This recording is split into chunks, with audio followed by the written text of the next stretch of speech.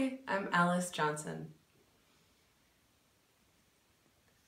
Yesterday on my way home from work, I was on the L train. It was packed, like it always is, and I was just zoned out, thinking about nothing and everything, like how much I like those black clippy things. It's so much more than paper clips, and how I move paper from one side of my desk to the other. And then this couple gets on the train. Kids, they're 15, 16 years old, you know, just that age where you don't give a shit about anything, and they're packed in right next to me, and they start making out.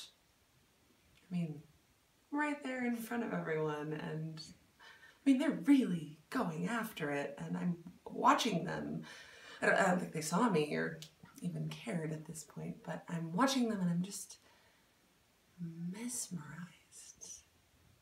And this train stops, they get off, and I don't know, something just sort of popped inside of me, and before I even realized what's happening, I started crying, and I mean, I'm having some sort of breakdown right there on the train during rush hour, and I look up and I realize that everyone is now looking at me.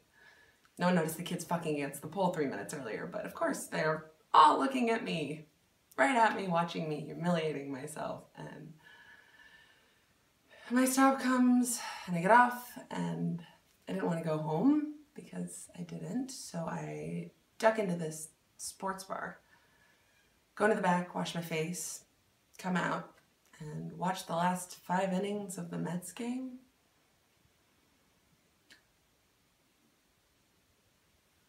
They won.